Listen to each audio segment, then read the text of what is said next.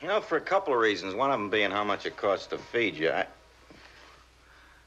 I just can't figure you for Pete Tonelli's girl.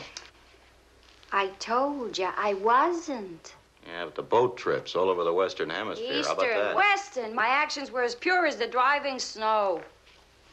And what's more, Pete was the brother of Mitzi Tonelli, who was one of my closest friends during a certain period of my life. You mean that's why you went yachting with Pete, because Mitzi asked you to? No, because he asked me to. That's what I mean. Why? Did he have any money then, or what? He didn't have nothing then. He was just a poor, ugly, miserable little beat-up guy. Oh, but you just happened to see something in him that What nobody was there else to had ever see? got. Nothing nobody could possibly want, nothing. That's why when Costain invited him on the yacht to bring his girlfriend, he was in a real spot. Who'd go with him? You. Sure. I felt sorry for him. Huh. He wanted to look good in front of this person, so he thought if he took along a kind of pretty girl... Yeah, pretty girl. Well, anyway, he thought I was pretty. And he figured if he had a girl of this particular type along to hold hands with him while this other person was watching... Oh, that makes sense. Didn't either. They never looked our way once during the whole voyage. Yeah, but you were always ready, weren't you? To hold hands, nothing more, only hands. I get the picture. I guess you think it was kind of cheap of me, huh? No, it sounds to me like the kind of a favor that only a real nice girl would think of doing. You really think that?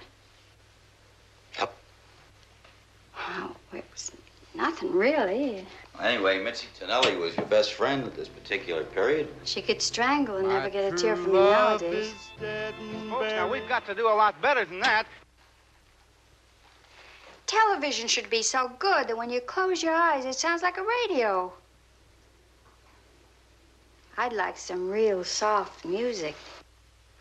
Turn that thing on the left till it points to R.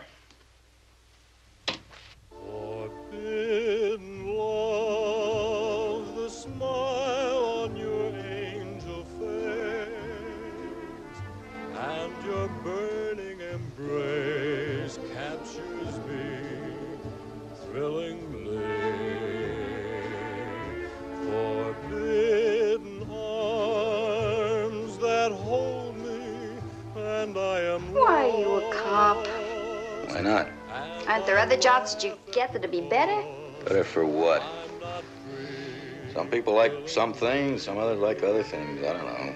I got out of the Army. It was the best job I could get. I like it.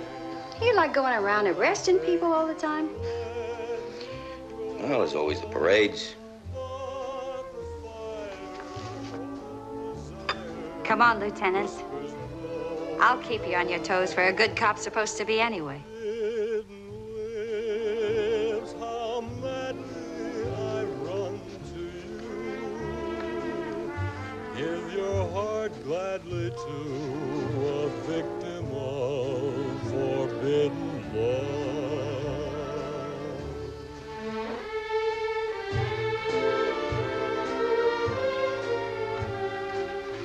I guess you're not supposed to be dancing with your prisoners. Are you?